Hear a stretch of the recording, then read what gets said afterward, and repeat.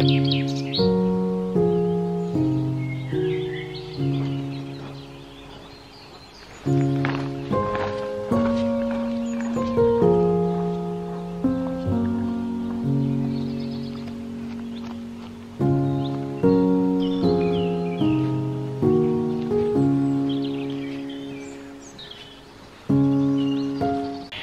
morning and welcome back to Loch Tay Highland Lodges. As I said at the end of the last video, I am up early this morning, off down to the loch for the post-sunrise glow. Here's hoping we can get some nice images. It's not quite as nice this morning as I hoped it would be, but it might look nicer down by the loch. I've literally just rolled out of bed, so excuse me if my hair is a mess and I look pretty tired. But it is currently just after 5 o'clock in the morning. Staying in a camping pod, I need to try and be quiet so that I don't interrupt Sophie too much while she's sleeping. But anyway, the loch is just down here. We're almost there. Fingers crossed it looks better when we get there, and fingers crossed we can get some images.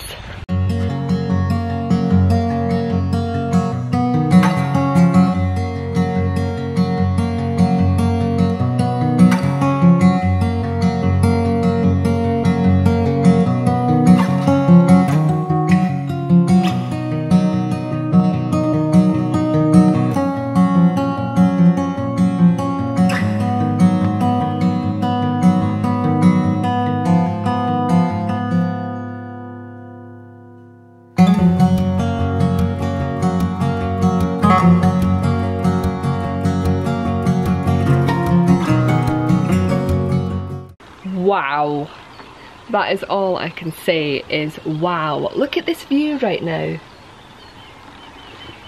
The post-sunrise light over lochs is always the best.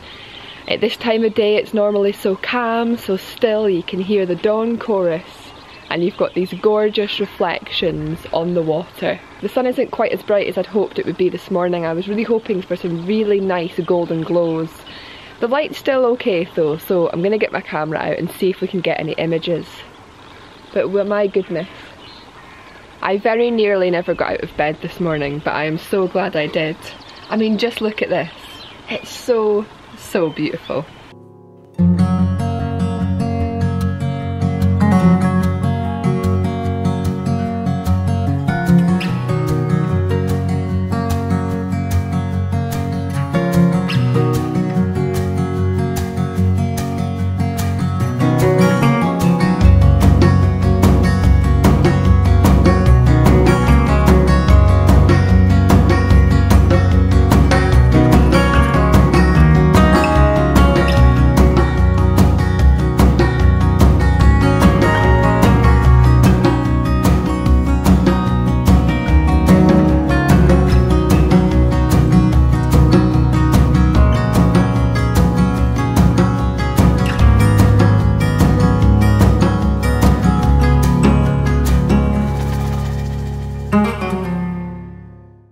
Just to talk you through quickly what I'm doing, I'm trying to make the most of this gorgeous light before it disappears. I have got my polarising filter in situ. I've also got a soft grad neutral density filter on as well.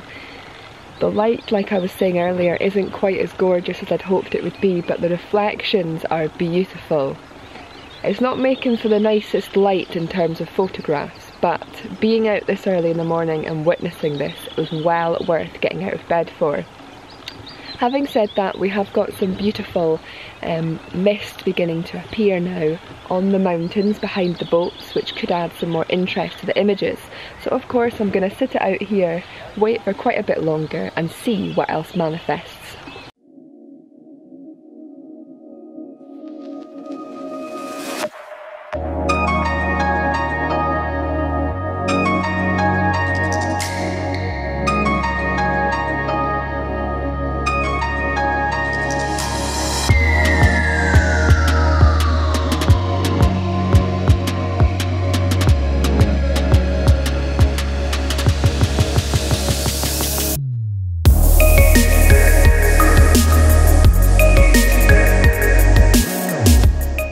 Recently, as I'm sure many of you have realised, I've really been trying to get more creative with my photography, and I was taking the reflection shots that kind of everybody would take. Obviously it's very, very interesting, it really draws you in, the reflections against the loch.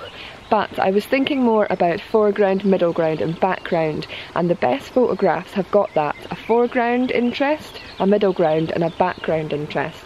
So I came across this here, which is obviously the edge of this pier. And on the edge of that pier there's a nice spider web. The kind of goldeny yellow light is hitting it just, I mean it's not the best light, I've already said that, but it's hitting it.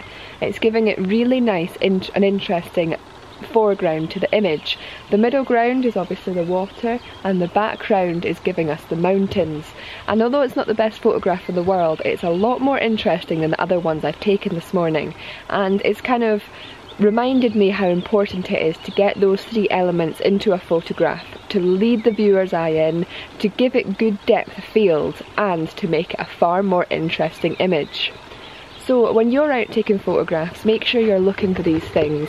Make sure you're looking for objects that are going to give the image more interest, to give it that depth and really make it punch.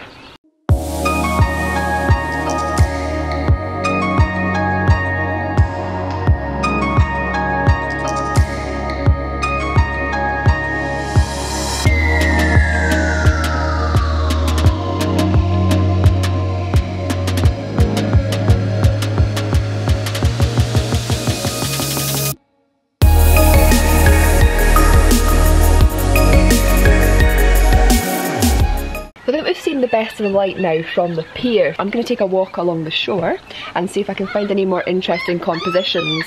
I've never been down this shore before, so I'm not really sure what to expect, but it's early morning, nobody's around, and it's quite an exciting way to explore and get your own unique take on a place.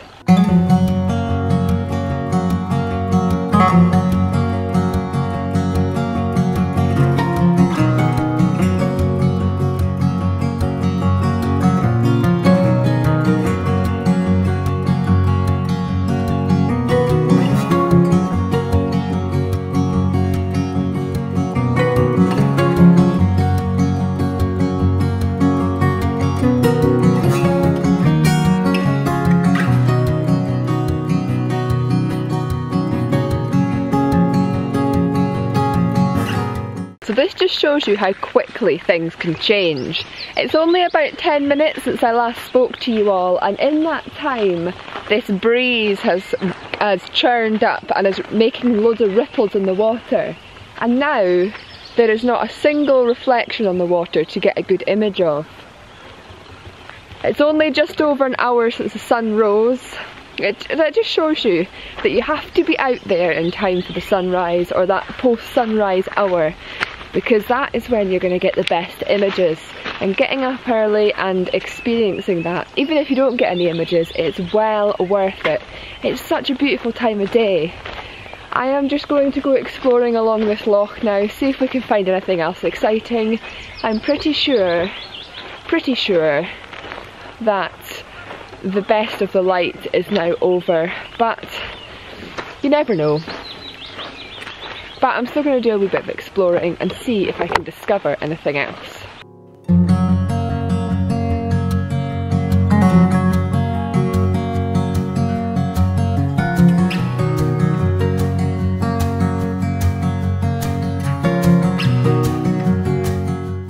Do you know what's been so nice about getting up early this morning? It's not necessarily been the photography, it's not necessarily been this gorgeous view, but it's been listening to the dawn chorus.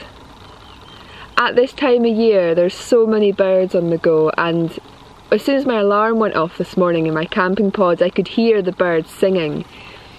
It is just such a lovely thing to spend the time to listen to and to appreciate. And then coming down to this loch, I've had ducks, I've had oyster catchers, I've had a couple of noises that I didn't recognise. And I'm still near this woodland, so I've still got the birds tweeting away in the forests. I've heard cuckoos this morning. I've even heard a chiff-chaff. The noises that the birds make early in the morning. So many people miss out on this every day.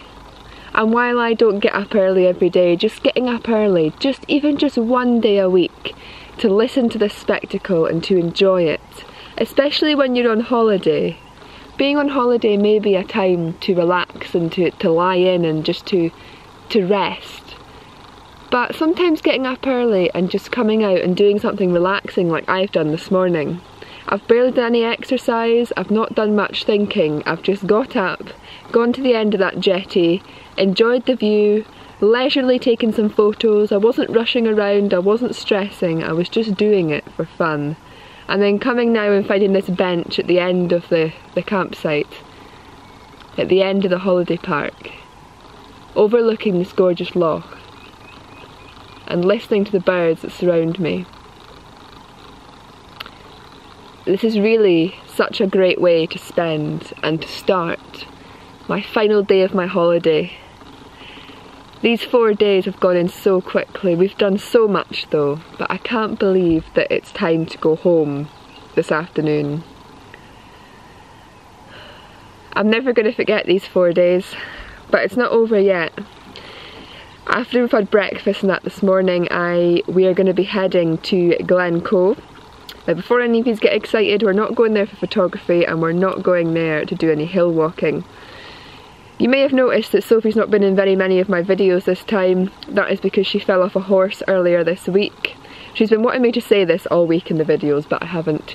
She's not injured, but she's obviously, you know, she's not right. So a lot of these big walks I've done on my own this holiday. So yeah, when we're in Glencoe, we're not going to be doing any walking or anything to get to nice photography locations. But we're going to show off Glencoe and show how beautiful it is and how great a drive it is, so that one day we can come back with our cameras, one day we can come back and get some images, wild camp, enjoy it. But we're going to take you on the road trip with us today to enjoy Glencoe, to show you the beautiful area, and just to spend a nice relaxing drive on our way back up north, back home. So, this morning's video has probably been quite short, but I hope it's been tranquil and peaceful and you've enjoyed joining me at Loch Tay for this beautiful post-sunrise light. The water's starting to calm down again now, we're starting to get more nice reflections. And having said that, the light is also getting nice again as well, so I may get my camera out again. But I'm just going to sit here for another 15-20 minutes and enjoy the view before starting my final day here in some of the most iconic and most beautiful locations around Scotland.